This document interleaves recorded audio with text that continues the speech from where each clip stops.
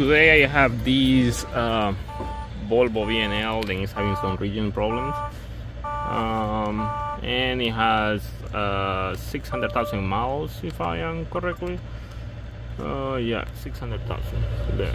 Oh, too close. There, 600,000. The problem that we having, the problem that is causing this is the following. And in this case, I'm using the J Pro application to work with this Volvo, and it is this one right here. See, knock sensor performance, signal stock high, bank 1, sensor 2, no additional information. And here is the fault code. That one there, the number. There's no extra information here. So Volvo uses this type of faults. And then we have these other code right here.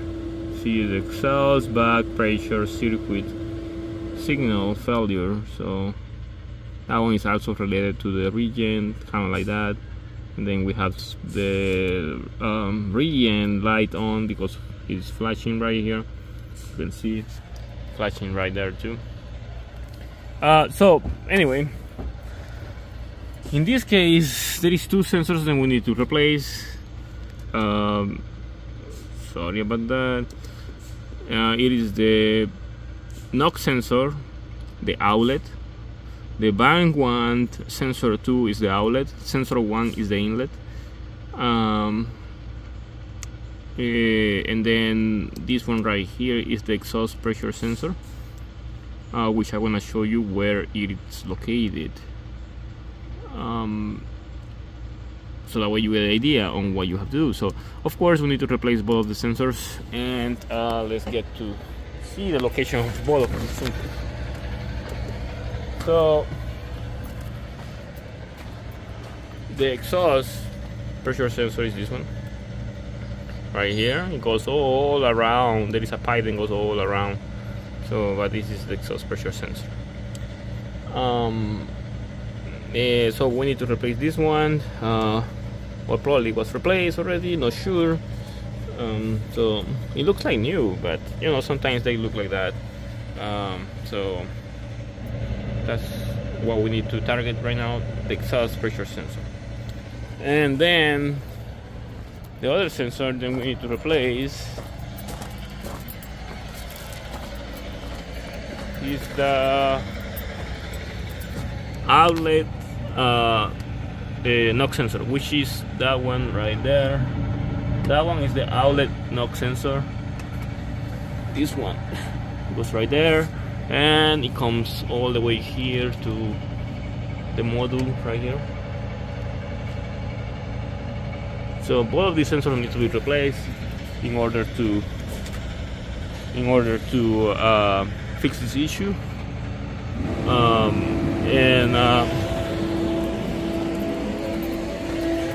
Once these sensors are replaced, we need to come back to the computer and do a Regen. We can do the Regen right here, we can do this one right here, or we can do the conversion or the SCR regeneration.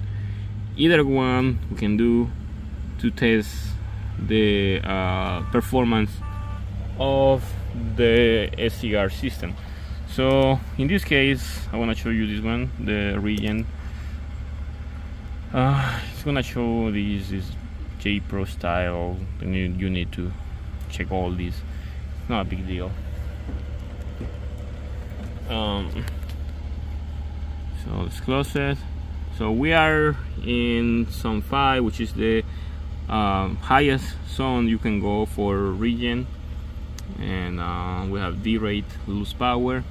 So once we are doing the Regen, what we're gonna focus on this is right here, the SCR system. On the SCR system, we are going to focus on these two readings. See, the inlet and the outlet knock sensor.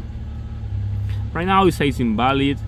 The reason why it says invalid is because the exhaust temperature right here is pretty low. So see, all these temperatures are low, so this temperature is gonna be at least 400 to 500 Fahrenheit in order to make this sensor start reading some information, because you know the system has to be hot in order to work.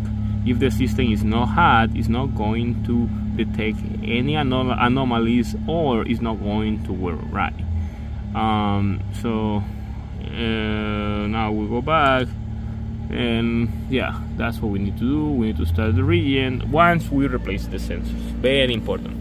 So if you replace the sensors and the fault code doesn't go away, you have a different problem. Could be wiring, could be a computer, could be some other stuff. But most of the time the sensor is the one that goes bad, and that's what causes the issue. So in this case, that's what we're gonna do. Just remember, then whenever you replace the sensor, you have to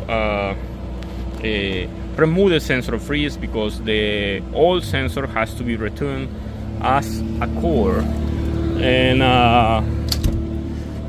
And that sensor right there, the exhaust pressure sensor, I don't think it has a core, but the outlet and the inlet pressure sensor, I mean knock sensor, they do have to be returned as cores, because they're going to rebuild them anyway. So you need to return it, otherwise you're gonna spend like $1,000 for each sensor. They're very expensive from factory, so you can look for aftermarket routes, but still it's gonna be kind of expensive. So whatever it is expensive. So I will tell you then it is expensive. It is expensive as it is, but I will say then to do this repair, just make sure to remove both of the sensors, and once you remove both of the sensors, you're gonna be able to do the repair properly, do the Regen, and the lights gotta go away by themselves. And if they don't go away by themselves, you can clear them. And if you clear them, still the lights don't go away, you still have a different problem. So just double check all that to find problems with these Volvos. But anyway, this is all I have for you for this video on this Volvo VNL, giving you some Regen problems. And I want to continue on giving you Regen problems, because I have some Volvos that are coming day by day. So making more videos to show you more information about these Volvos. Subscribe to the channel if you want to see more information about Volvos. Like the video, share it, subscribe, follow me on Instagram at franciscoamaya YouTube, and come to the shop if you have any questions. CCA Fleet Services or 8215 B70. Thank you for watching.